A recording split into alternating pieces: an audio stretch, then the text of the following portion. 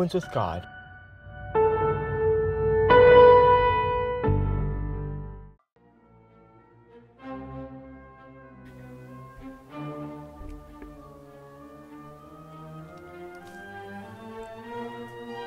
Severed from earthly things. Ephesians 5:11 says, "And have no fellowship with the unfruitful works of darkness, but rather reprove them." Many professed Christians are well represented by the vine that is trailing upon the ground and entwining its tendrils about the roots and rubbish that lie in its path. To all such the message comes, "Come out from among them, and be ye separate, saith the Lord, and touch not the unclean thing, and I will receive you, and will be a father unto you, and ye shall be my sons and daughters, saith the Lord Almighty." There are conditions to meet if we would be blessed and honored by God.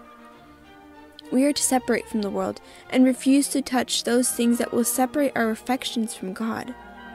God has the first and highest claims upon his people. Set your affections upon him and upon heavenly things. Your tendrils must be severed from earthly things.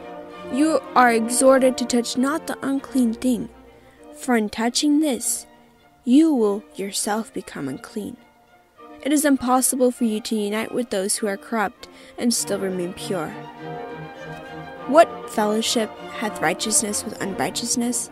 And what communion hath light with darkness? And what concord hath Christ with Belial? God and Christ and the heavenly host would have man know that if he unites with the corrupt, he will become corrupt. All our affections are affected by our religious experience. If our experience is founded in God, if we are daily tasting the power of the world to come and have the fellowship of the Spirit, if each day we hold with a firmer grasp the higher life, principles that are holy and elevating will inrot in us, and it will be natural for us to seek purity and holiness and separation from the world, as it is for angels of glory to execute the mission of love assigned to them. Our consecration to God must be a living principle, interwoven with life and leading to self-denial and sacrifice. It must underlie all our thoughts and be the spring of every action. This will elevate us above the world and separate us from its polluting influence. This reading was taken from the book In Heavenly Places, Severed from Earthly Things. The Word of God tells us in Ephesians, "And have no fellowship with the unfruitful works of darkness." There is a very interesting illustration here.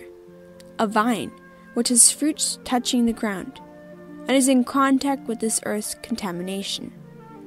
Each one of us is a part of this vine, but none of us should get in contact with the moral and spiritual contaminations of this earth. "Be ye separate, saith the Lord, and touch not the unclean thing." To follow God, we must accomplish certain conditions that help us stay in the love of Christ. We don't have anything to unite us with. There isn't a possible way for us to unite ourselves with the world. We live here in this world, but we are not of the world.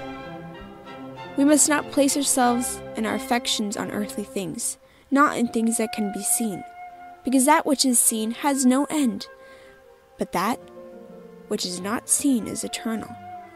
Look on the things from above, because there is no communion between light and darkness. Every action and everything we do affects our spiritual life.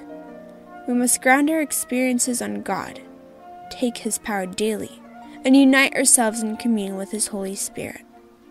We need to firmly hold on to this superior life, and God will help us to have holy and elevating principles. That way, we will be able to search for pureness and holiness. Let us ask God for help, so that we can separate ourselves from earthly things, and live this life on earth as if we were already in heavenly places.